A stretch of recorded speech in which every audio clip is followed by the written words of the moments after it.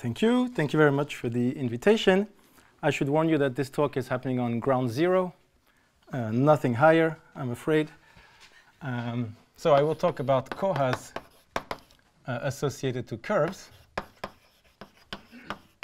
And maybe it's worthwhile giving a very short introduction to cohas, although we've seen them several times already.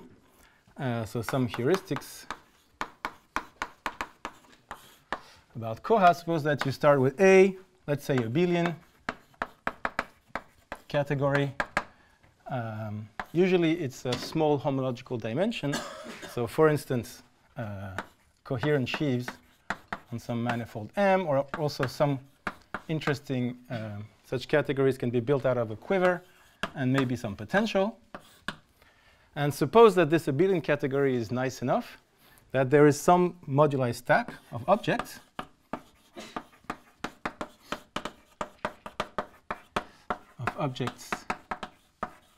in A. So this could be very singular. But because this is the moduli stack of objects in some abelian category, there is a, let's say, God-given correspondence between two copies of MA and itself, and MA itself, which goes through the stack of short exact sequences. So what is this stack? This is the stack parametrizing short exact sequences like this. And what are these two maps? Well, one of the map assigns the extreme points of the short exact sequence, and the other map assigns the middle. So maybe you get a better intuition if you think about what the fibers look like. So if I take an object here, then the fiber is the Grassmannian of subobjects. And if I take a pair of objects here, then the fiber is somehow all extensions of these two objects. OK, and out of this, you can, modulo some technical difficulties that you have to be careful about in all cases, define a structure of an algebra on the cohomology of this moduli stack. So this is some kind of associative algebra. So yes, I stress that you have to work to define it, because these stacks are usually singular. These maps are not regular at all.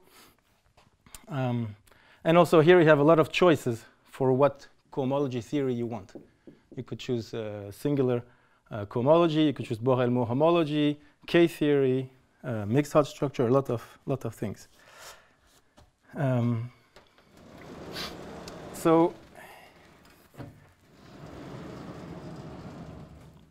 Well, there are many applications of cohas, but I think the two main family of applications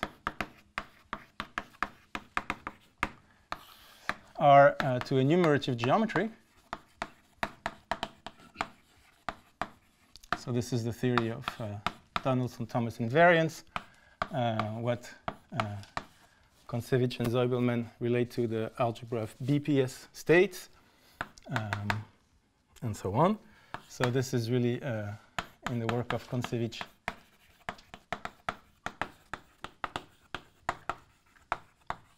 and Zeubelman. BPS was recently established by Toda or no. It was kind of a definition of Moore for somewhat queer matrix mechanics, and it's eventually identified with physics. With original kind of physical idea. Okay. And then the other type of applications are to, say, geometric representation theory. So I think one good example is the cohas that were hidden, at least conjecturally hidden in Rabchak's talk.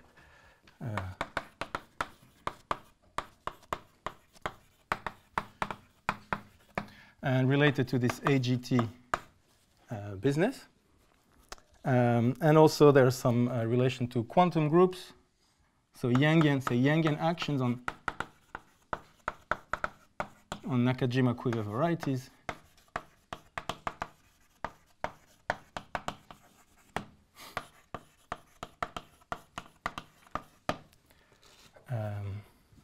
Okay, so in this talk, I will really have the second type of application in mind. And so I want to consider the following type of settings. So here I will consider two types of cohomological whole algebra associated to curve. So X is my smooth projective curve complex. And then I have the 1D coha, which would be just take for A the category of coherent sheaves on X. So this is not Calabi-Yau. I forgot to say that nicest examples happen when the category is Calabi-Yau. So this case is a priori not Calabi-Yau. And so this, I will talk about this. This is joint work with Eric Vassereau. And so it's a priori not related to some quantum groups.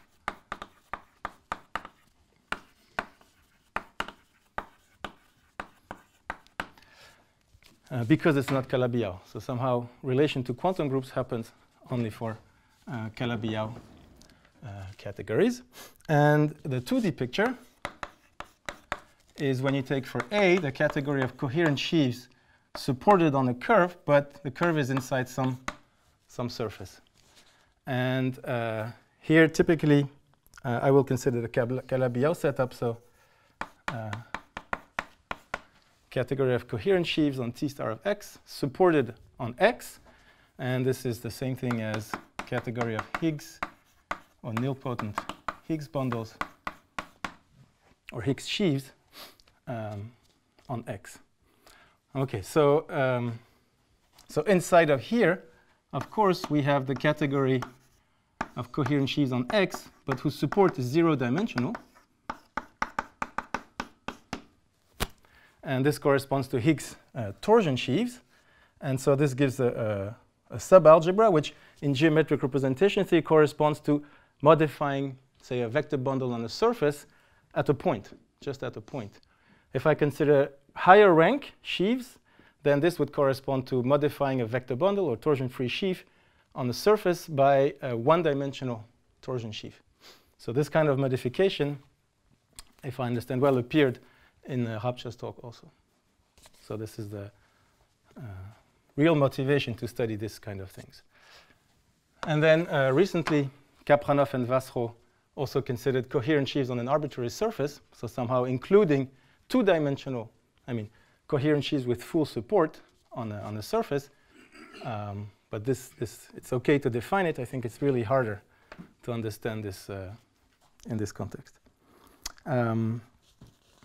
Okay, and this is joint work with Francesco Sala, and it's also work of Mignetz, especially in this case. Okay, so most of my talk will be about this one-dimensional case, because I think it's related to a lot. It's not related to quantum groups, but related to some interesting enumerative geometry on curves. But let me start by saying a little bit about the second case, which in the end should be the most interesting one. But unfortunately, at the moment, it's still quite mysterious. So let me just say about 2D coha. And again, this will be heuristics. So the definition is worked out by Sala and myself. But let me try to tell you what one expects. We don't know how to prove it yet, but there is some kind of heuristic to tell you what this kind of cohomological whole algebra should be as quantum groups. So let's take the following setup. Let's say that A is an abelian category. Suppose that its homological dimension 2 Calabi-Yau, and let us assume, so it has a moduli stack of object MA, and let us assume that there is another category which is homological dimension 1, which is not Calabi-Yau, but somehow MA is the cotangent bundle to MB. So typically MB will be smooth, because this is homological dimension 1. And MA can be obtained by I don't know, some symplectic quotient of MB. So wait, but by taking Cotangent bundle. Cotangent bundle. Okay. So if MB is smooth, then it means that MA is also smooth. No. I mean, but if you're writing it's a cotangent bundle. Yes, this is a stack. Oh, it's a commodulus stack. Yes, yes, yes. Everything is a stack. At the very end, it will be a moduli space of stable objects. But okay, so we consider another type of whole algebra. So here, I said that we consider the cohomology of the moduli stacks. But instead of considering the cohomology, one could, for instance, take FQ points of these moduli stacks and take functions. And then we can define exactly the same thing. So let me denote this by constructible and over FQ of MB. Sorry, but do you want to consider cohomology with coefficients in constant sheaf or in some? Yeah, constant sheaf. Yeah, but at the end of the day, for 3 Calabi-Yau, coefficients in vanishing cycles. It's equivalent to 3 dimensions. But for 2 Calabi-Yau, it's all multiplied by line and reduced to 3 dimensions. So then we consider this whole algebra. And in many examples, say quivers, curves, this turns out to be the positive half of some quantum group. Let's say GB and GB. Let's suppose that it is something like Kac-Moody. Kac-Moody algebra. And this Kac-Moody algebra, the character of this Kac-Moody algebra is encoded by the so-called Katz polynomials of the category B. So character of GB is given by Katz polynomial, let's say A, B.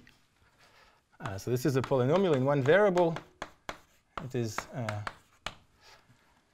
positive integral coefficient. And so this is, I mean, roughly, this is a number of indecomposable objects in B. Okay. Depends on the class in the case 0 and so on. Right. Okay, then in this situation, you can guess what the cohomological whole algebra of MA will be. So, of course, this is heuristic. So the coha, so let's say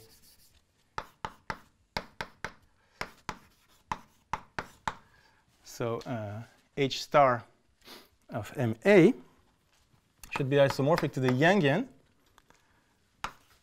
of not quite GB, but some extension of GB, where GB certainly contains GB, but this is some extension such that the character of GB, so this is a Z graded extension, and the character of GB, G tilde B, sorry, is given by the full Katz polynomial. Oops. So here I say this is given by A, B of 0, the constant term of the Katz polynomial, and this is Z graded character is given by the full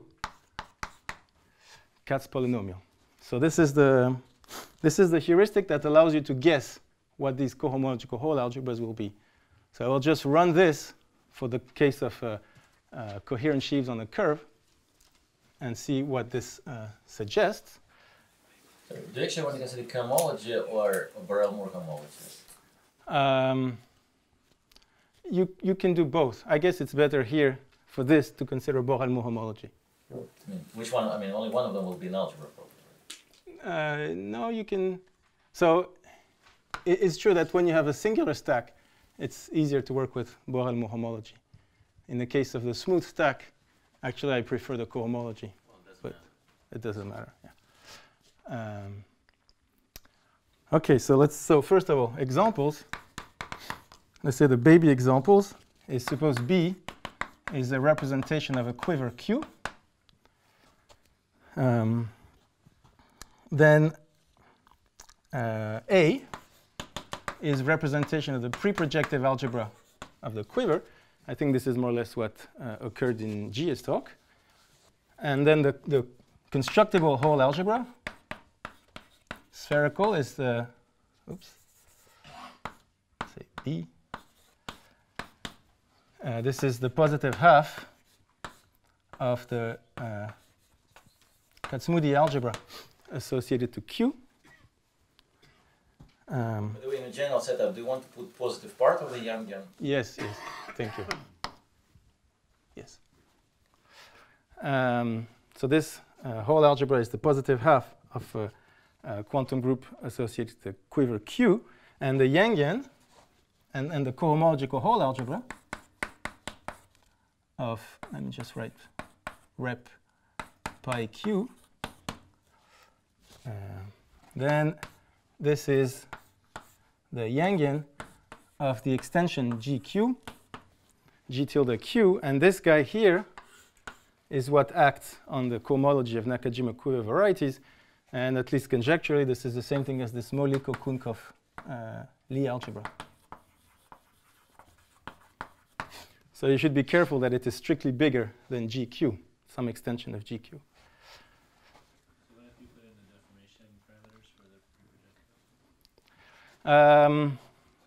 You're right. Here I'm working equivariantly, but yeah. So in this case of quivers, there's a natural C star action because this is a cotangent bundle to something. So you have the C star action, dilation along the fiber, and then this gives you this equivariant parameter. Sorry, I mean thank you, but I mean the deformation parameter for the pre-projective algebra. If you study deformed pre-projective algebra. Ah, not deformed. No. Is there's no statement if you study deformed or what? Yeah, I think you can and you should do that, but then you should ask Ben Davis. And this is more or less how Molik and Okunkov define their Yangian by considering pre-projective algebra, deformed pre-projective algebra, and then take a specialization to 0, something like that. Okay, but let's see what happens for curves. So first of all, this case of dimension 0, this so torsion sheaves on a surface essentially. So let's suppose that we start with B is coherent sheaves supported at 0 on some curve X. Then A is coherent sheaf supported at 0 on the surface. So it's smooth. It's a point on a smooth surface. And then here, the constructible whole algebra is the Heisenberg algebra. This is the classical whole algebra. So this is the Heisenberg algebra, which you can view as the positive half of GL1 hat. And then this cohomological whole algebra. This is the Yangian of GL1 hat. So this is the positive half. So this is this affine Yangian that appears in the AGT business. And now let's look at some real examples of corresponding to modifications along a curve inside a surface. So suppose that B is coherent sheaves on P1. So A will be Higgs, or if you, Higgs sheaves on P1. And here, the constructible whole algebra is known by work of Kapranov to be the positive half of SL2 hat, actually GL2 hat if you work a little bit, if you add a little center to this. And so this gives you that the cohomological whole algebra of, in this case. I'm sorry, what's Q here? What? Q, because this is constructible over FQ. Ah, so this is not cohomological. This one is the constructible whole algebra. Yes. And this one is the cohomological whole algebra of the cotangent stack.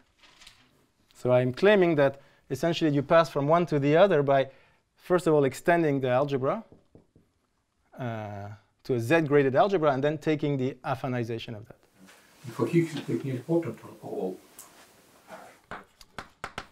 You can do both, but if you work equivariantly, they are the same, more or less, up to some grading shift.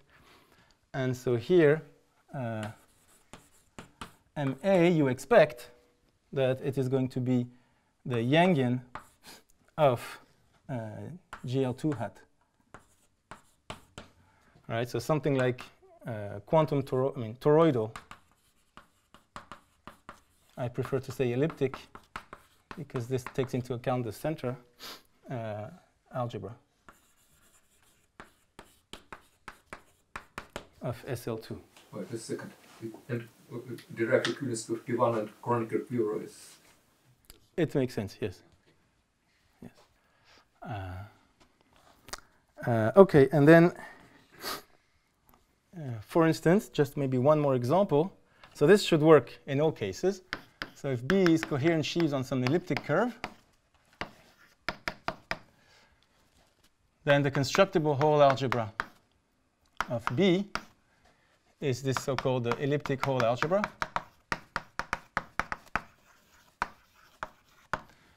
And so you expect that the cohomological whole algebra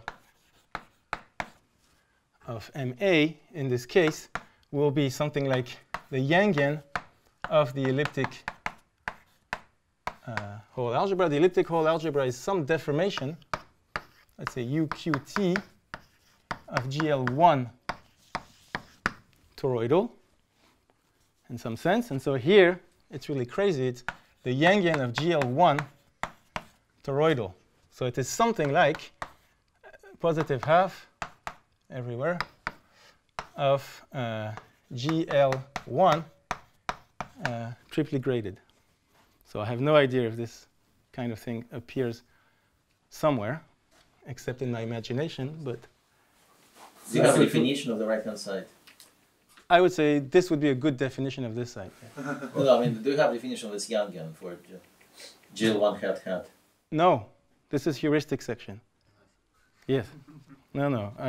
Yeah, but this looks like symmetrical with some number of variables, and variables should be like functions of three variables. Yes. Variables and three variables. Yes. Okay, yes. Laurent polynomial, yes. And higher genus. So in higher genus, the whole algebra is kind of identified. You can relate it to some shuffle algebras. You can, so Katz polynomials exist in the context of any curve. And the funny thing is that if you take the Katz polynomial of the genus G curve and you take the constant term, then you get the evaluation of the Katz polynomial of the SG quiver with one vertex and G loops at 1. So somehow it means that,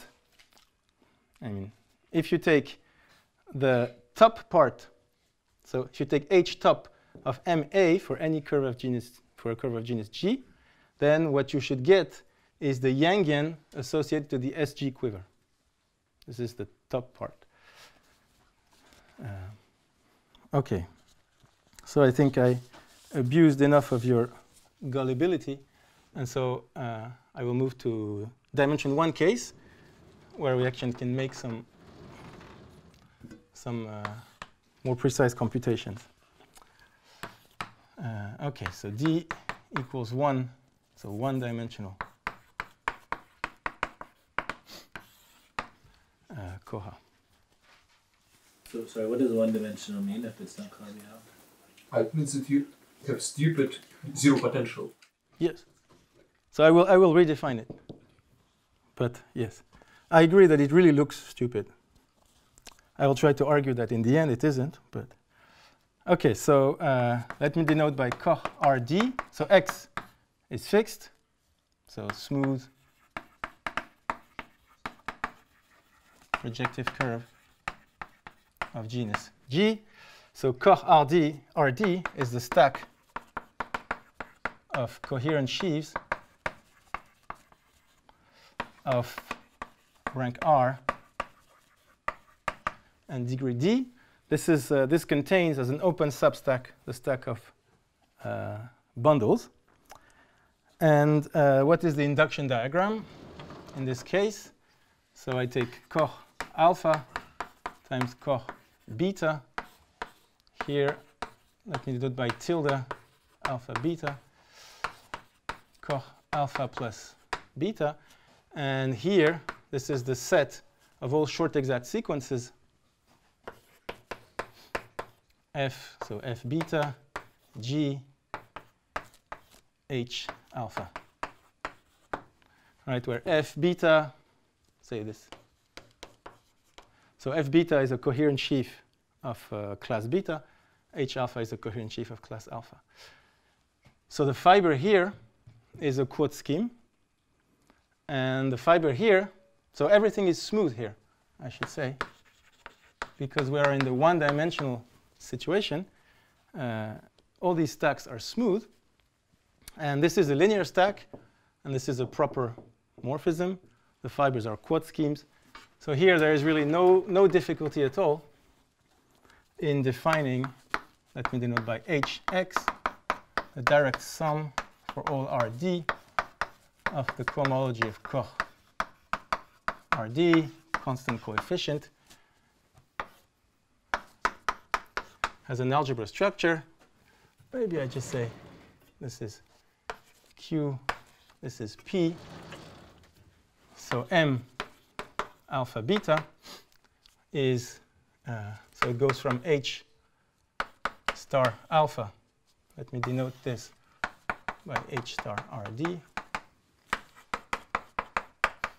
Tensor H star beta to H star alpha plus beta. It takes two classes, and you just pull back and push forward. And this defines for you an associative algebra structure.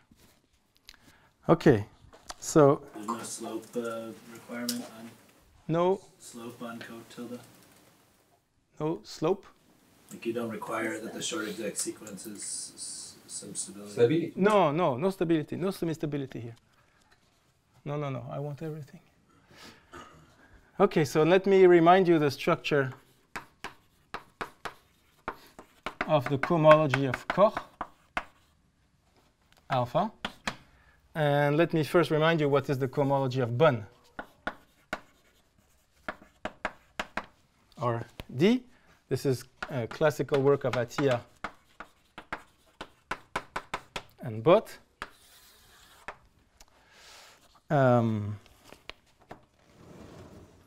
So you pick, so let me just write alpha is Rd. So you pick the tautological vector bundle. So tautological vector bundle on Bunn alpha cross x. So the restriction to x at the point here is precisely the corresponding vector bundle.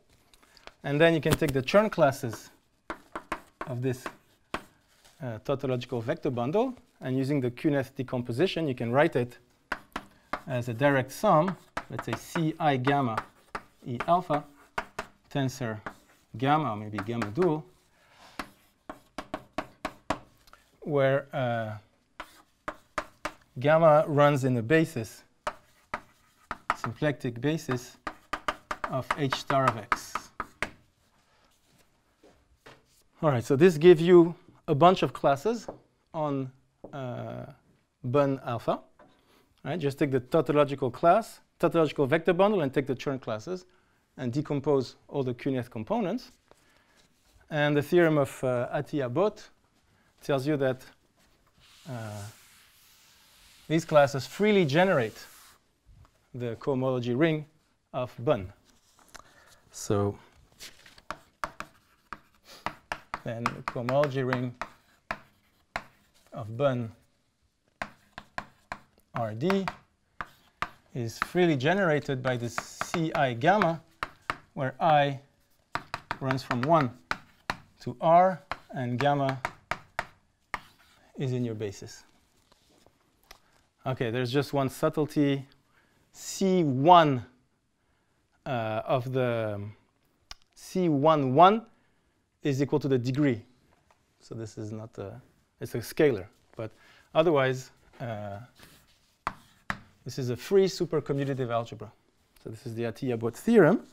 And this was extended by Heinlott to the case of Koch. And here it's really amazingly simple. So you still have your tautological bundle, but now it's a coherent sheaf on Koch alpha times x. And if you look at the cohomology of this stack, so let's assume that R is at least equal to 1, then the cohomology of this stack is freely generated by all Chern classes.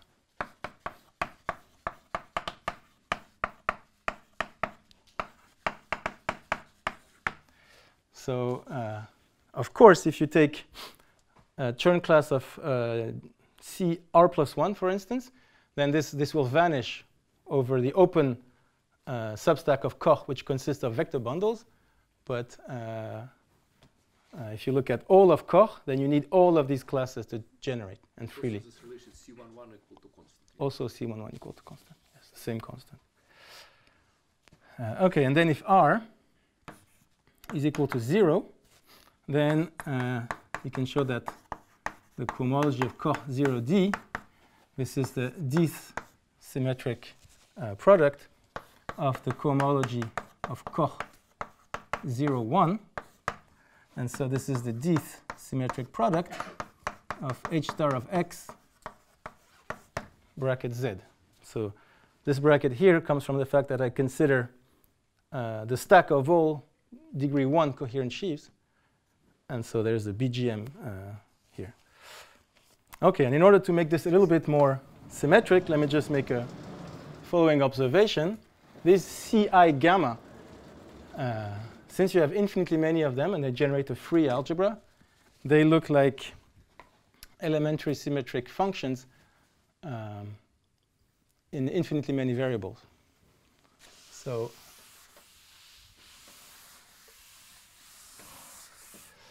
I want to write this. So this is better.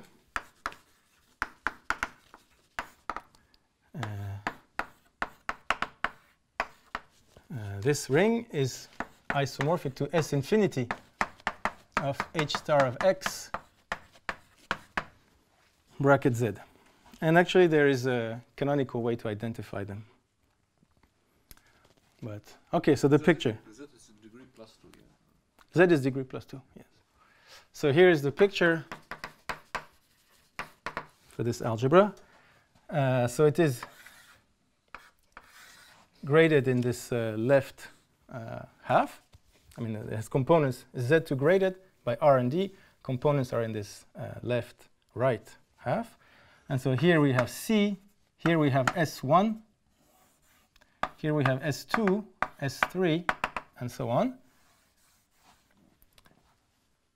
So I'm skipping, so this, yes. Okay. And everywhere else we have S infinity.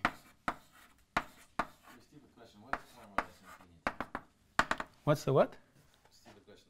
What is S infinity? S infinity, yes, it's not such a stupid question. So, so some typical elements in S infinity. So some typical elements in S infinity are sum of, say, gamma I zi power L. So you should think of symmetric functions in infinitely many variables, but these variables are colored by cohomology class in X. And so when I multiply them, I have to also to use the multiplication in X, in the cohomology ring of X. Sorry, but I don't think, but this is what's really, this is just a sum. So I mean, so this is. This is what I mean by S infinity. So it's not. It's like restricted it's symmetric. symmetric power. It's something else. It's like restricted.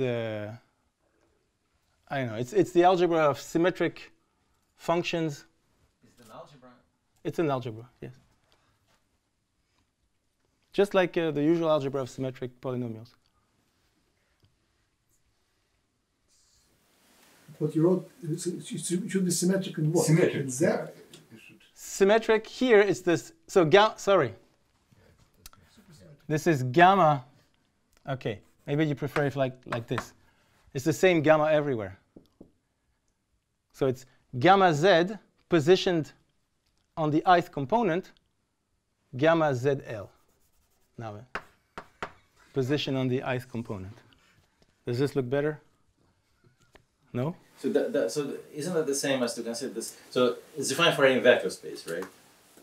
Yes. So so isn't it the same as you take this vector space and consider Taylor series with coefficients in this vector space, and then just take symmetric algebra of that. Isn't that the same as what you wrote?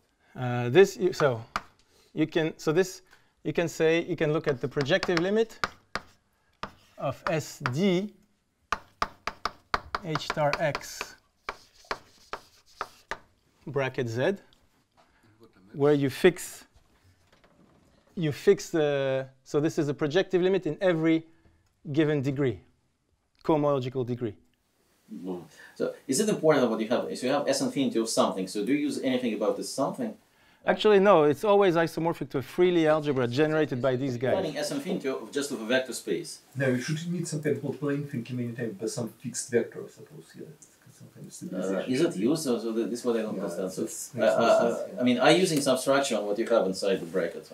Yes. So if I write, so if I multiply two guys like this, so let's call this guy P gamma L. Okay. So gamma is a class in H star of X, and L is some positive integer. This is like the power sum function, but colored by the class gamma. So if I multiply P gamma L by P gamma prime L prime,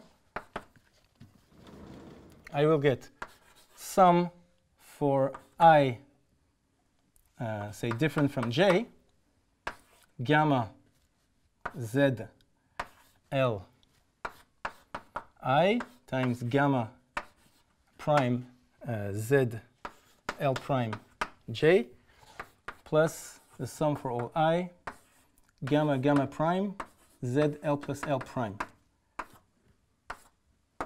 I.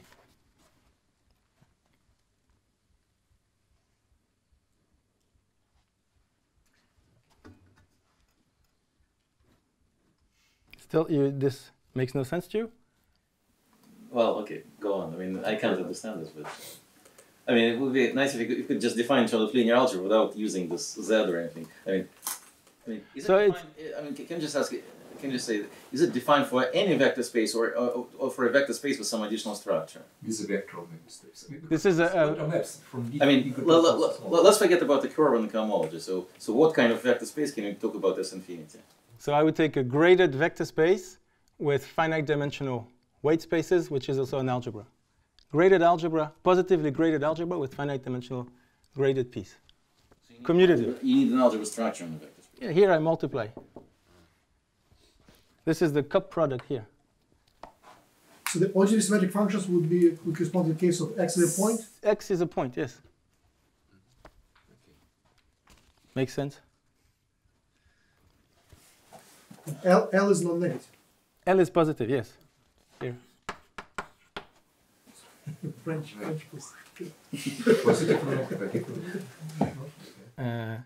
L has to be greater than 0, or gamma has to be non-zero. Okay. So now the multiplication. What does the multiplication look like?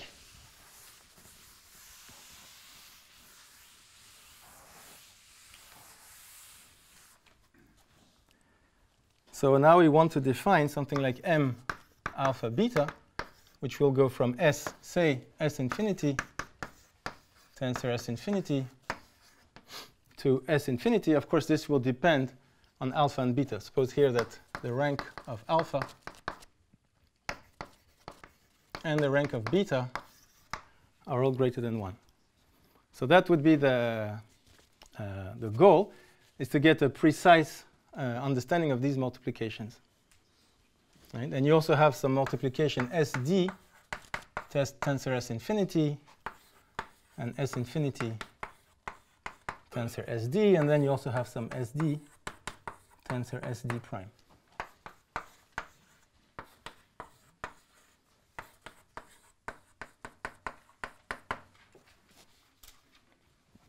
Okay, so the ideal goal would be to get a real understanding of all these maps.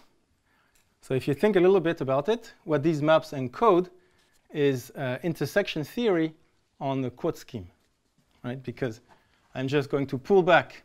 I'm going to take a pair of tautological classes here and here. I'm going to pull them back, and then I'm going to integrate on this along this map, which means precisely that I'm going to compute some kind of intersection pairing or integral of product of such tautological classes on the quad schemes. So let me just for motivation give you some examples of information that all these maps contain. Okay.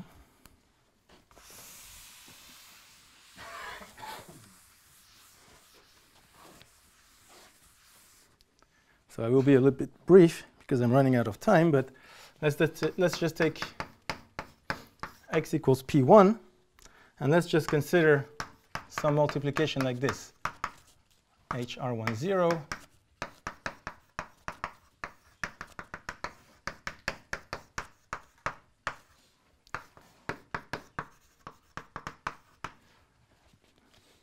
okay.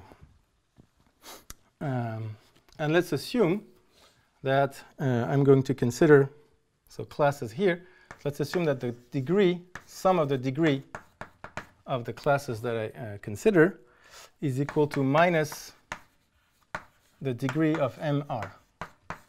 So in some sense, I'm integrating a top class. Then, essentially just by definition, C1 tensor CR is just the integral over a flag variety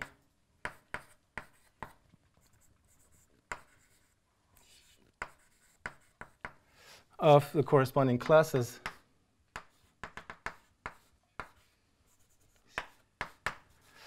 CS. Yes, if you interpret this, you just look at the restriction to the open substack of Koch R0 of P1, which is the trivial bundle. And then you see that everything here restricts to just the trivial bundles. And so you get this by restriction. So this is something like integration on the quad scheme of the trivial bundle.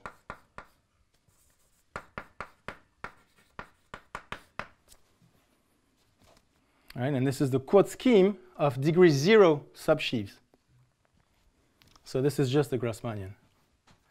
Right, so this is just to say that it contains, in particular, Schubert calculus.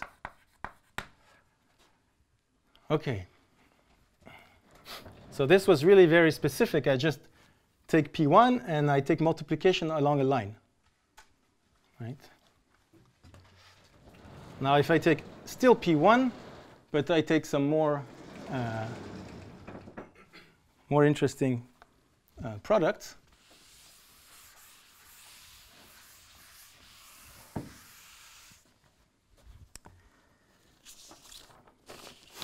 So if I take still x equals P1, but now I take some E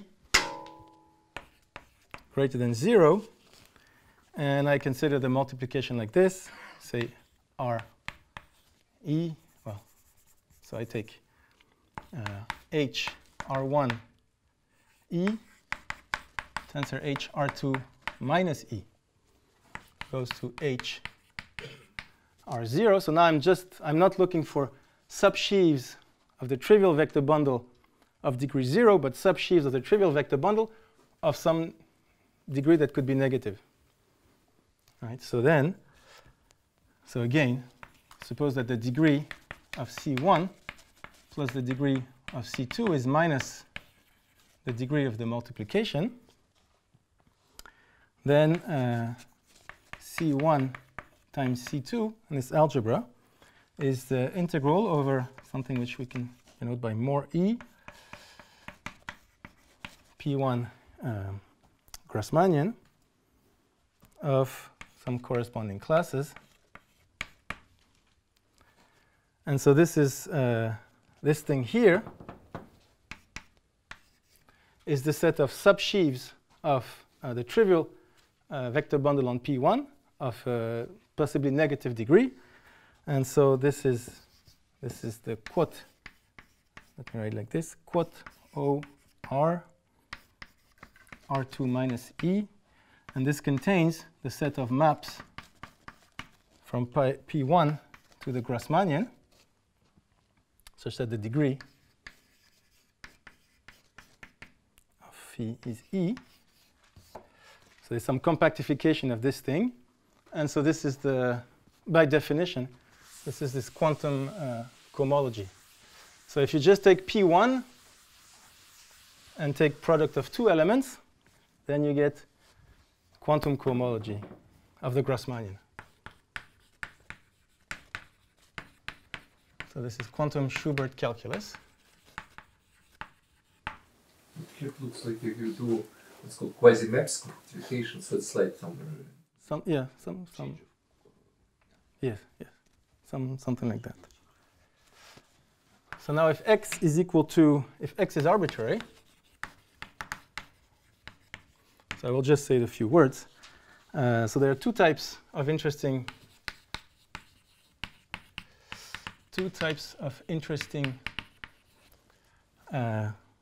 intersection theory on quote schemes.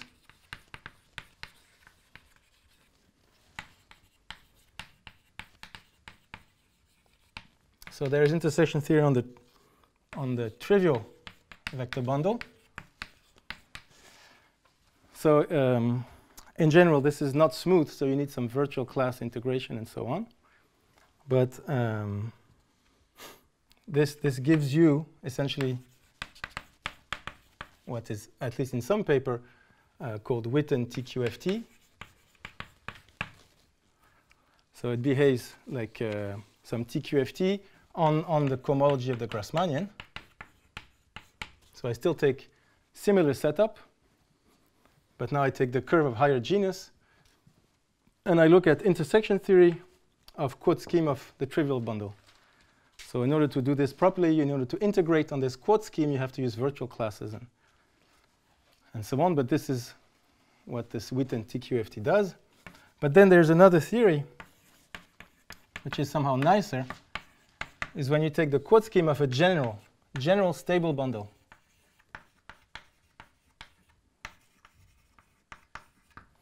And now this guy is smooth, and this gives what is called the weighted Witten TQFT. So here, again on the Grassmannian. So here the reference is a recent paper of Thomas Gola. So it still gives you a TQFT. And it contains a bunch of interesting numbers, like Verlinden numbers. On cohomology of the Grassmannian. What does the word on mean? It means it's a Frobenius algebra structure. Where? Okay. Okay, there are other motivations to study this algebra, but I think I would definitely run out of time. So I'll just say very, very briefly.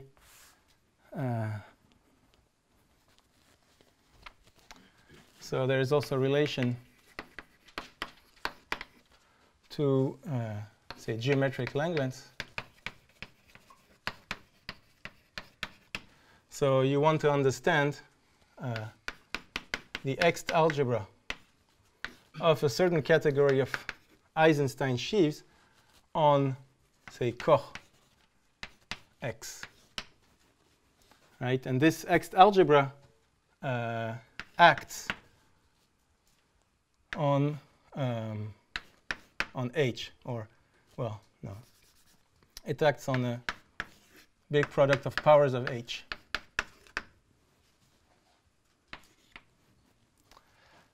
But, okay, so I just wrote this. I'm if you want to know more, you can ask me. And then this X algebra hopefully looks like a Kovanov-Lauda-Rouquier algebra for the category of coherent sheaves on X. So there's hope that this can be used to construct some categorification of quantum groups. For instance, of the elliptic hole algebra. Okay, so all right, I need to tell you something about the structure of this cohomological hole algebra.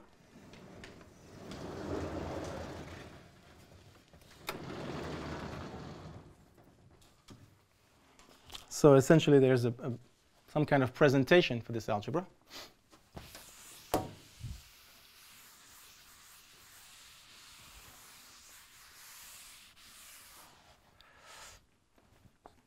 Okay.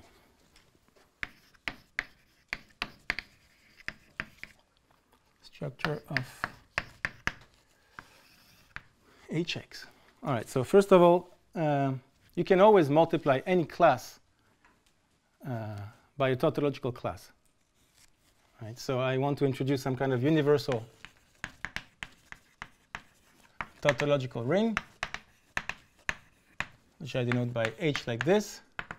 And this is just a free ring generated by some classes Ci gamma. All right, let me maybe underline them.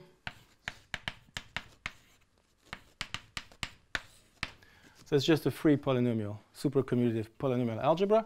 And this acts, so, and it is also, so it's a co-commutative Hopf algebra, where I just use the usual rule for taking the coproduct of Chern class. So delta of Ci is the sum of Ck tensor Cl, k plus L equals I, and here Cl is the sum over all gamma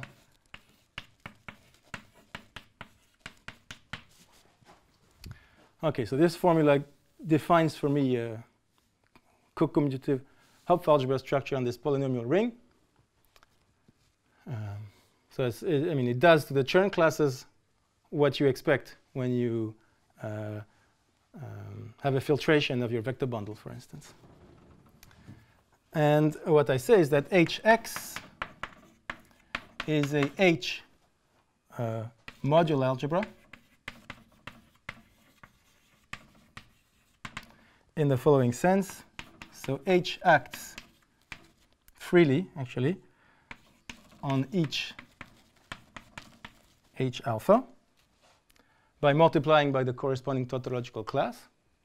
Right? This is an abstract ring, but if I fix alpha, then each of these can become, I can evaluate these, if you want, on the tautological coherent sheaf. And this is compatible with multiplication. So P applied to U1 tensor U2 is P, so it's PI1 U1 applied to PI2 U2. Right, so usual compatibility between a coproduct. And this comes from the projection formula.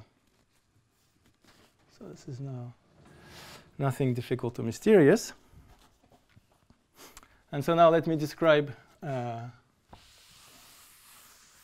subalgebra, which corresponds to the zero-dimensional sheaves.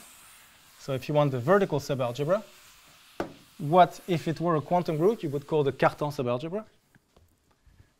So let me denote by H0 is the direct sum of the cohomology of Koch 0L. So this, yes. So here's the proposition. This algebra, this is the easy part. This can be totally explicitly determined. So H0 is a shuffle algebra. So remember that this is the direct sum for all L of SL. And the multiplication goes like this. If I have P of Z1 ZL. So these guys are colored by cohomology classes. And I multiply this by Q of Z1 Zn. Then this is the sum over all subsets of 1 n plus L, such that the cardinality of I is equal to L of, so the kernel of this shuffle multiplication, so this is somehow the important ingredient, is like this. So I is in I and j is not in I. Is 1 plus omega ij zi minus zj. And here it is p, where I apply to the variables corresponding to I, and q to the variables corresponding to not I. Okay, so here omega, this is in S2, and this is the class of the diagonal. Okay, so this really looks like a Yang R matrix, something like a Yang R matrix. And indeed, there exists, but I'm not going to write it because I'm really running out of time. But H0 has a presentation as a Yangian. So with Yangian relations. Right, so it is generated by this P1 gamma, P gamma L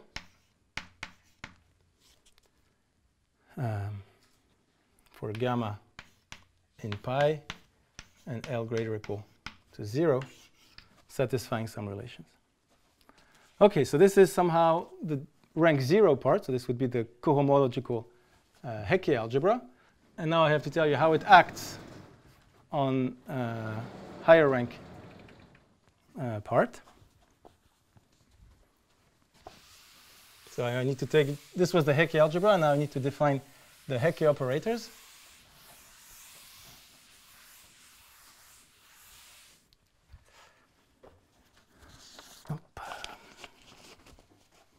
So the Hecke operators.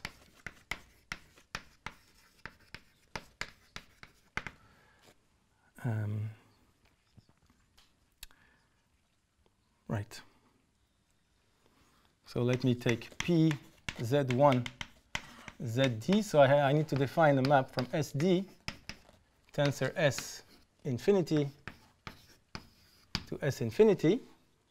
And this is HRD. Right, so this map depends on the rank of the bundle to which I'm applying it.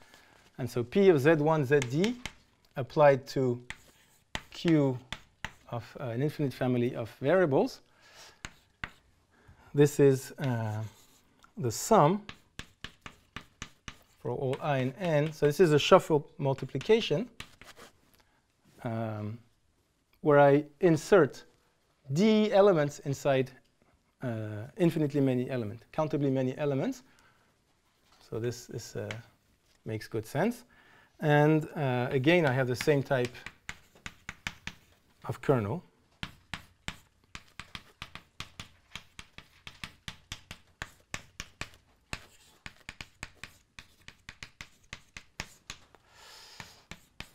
P of Zi, Q of Z different from I, and there's a similar formula in the other direction.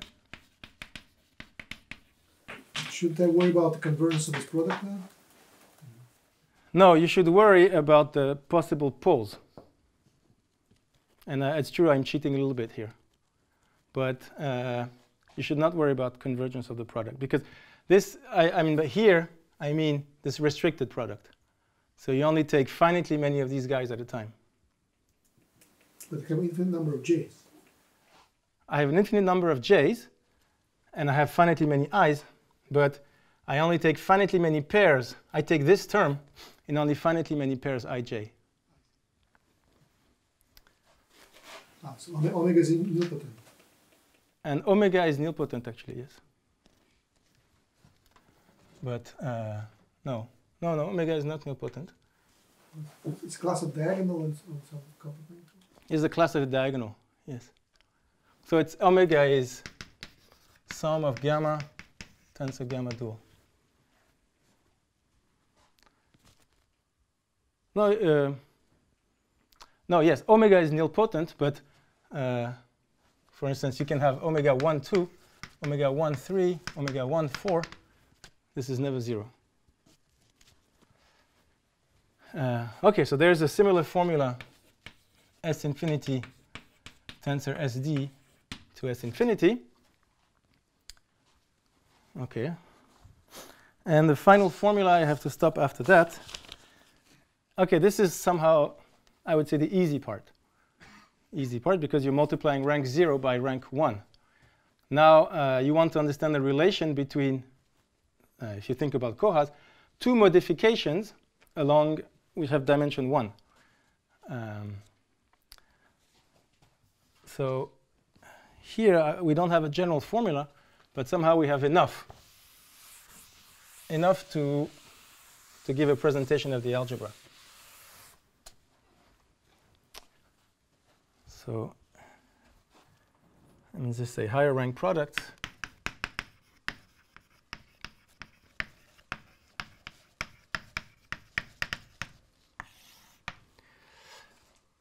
So for any R and D, I have this 1, 1, D.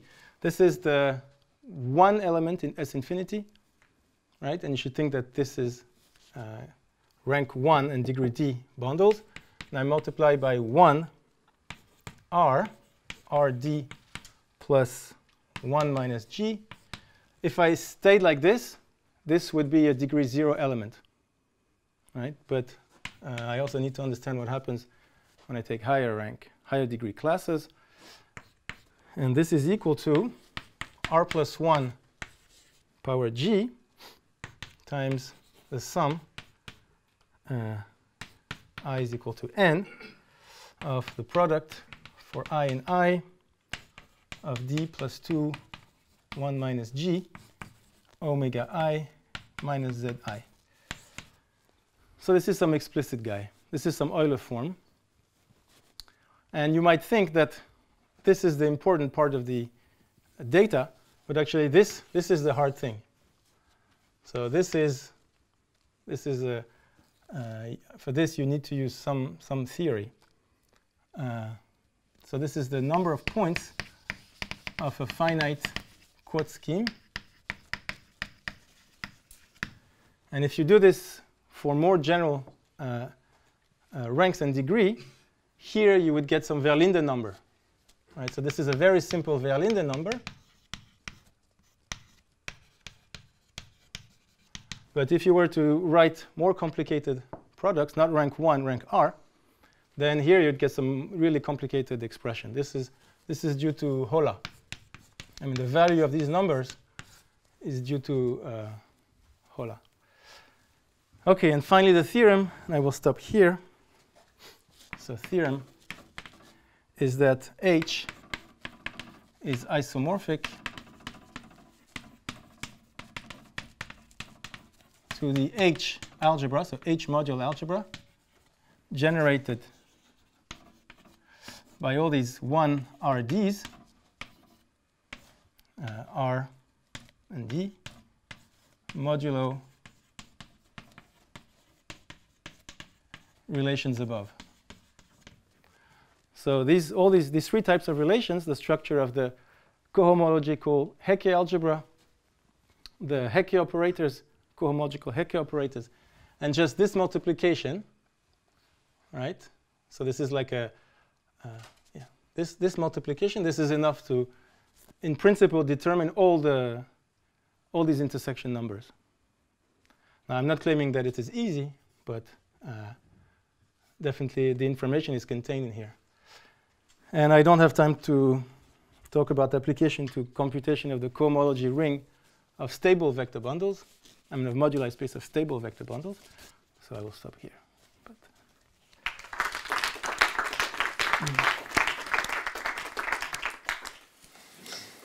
Question? Can you incorporate the Frobenius somehow into this computation? I mean, is there anything? Is it to get something interesting? I mean, you and Eric had this work when you had elliptic curve, and then somehow. Okay, yes. So everything here depends on this gamma. So I would say the Frobenius is kind of seen. So for me, in the complex setup, the Frobenius means that I need to work not in the category of vector spaces, but in the category of GSP2G modules, in the monoidal category of GSP2G modules. This would be. Anything, or it's just straightforward. Yeah, that's not very clear in my mind. But yeah. So I mean, this Frobenius is all these cohomology classes, the gamma. Question about your early examples when you had the Youngian of GL2 hat versus the Youngian of GL1 double hat. Yes. Did you use the same cohomology theory to get those? Yes. I mean, this was heuristic. I don't know how to prove it, but yes. So you didn't need elliptic cohomology to get to the Youngian of. No elliptic cohomology here. So if you use K theory, then you should get not the Youngian but the quantum affine algebras. If you use elliptic cohomology, then you have to look at the work of Yaping Yang and Gufang Zhao, and here they say it's something like the Felder quantum groups. But I don't know this well.